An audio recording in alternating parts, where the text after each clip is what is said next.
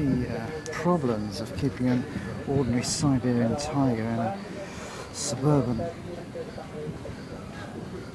domestic garden is that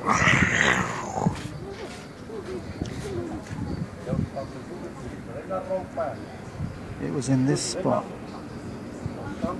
in 1962, well, not exactly this spot, but just a few yards down the road, where the group first had a recording session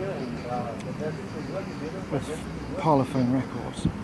When I say here, it was just kind of here, but round the corner. If you can just follow me, it's not very far. So it was just a few meters, half a mile down here, where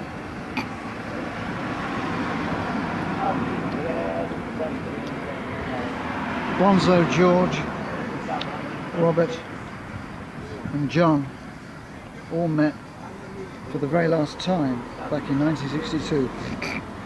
The first and the last time to make their debut single,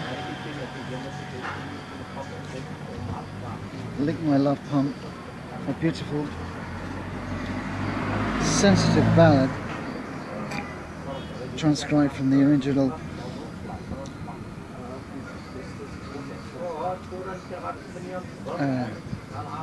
Renaissance tablature.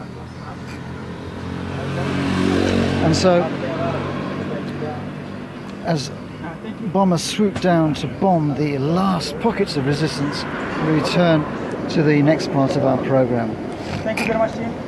A Man with Three Buttocks.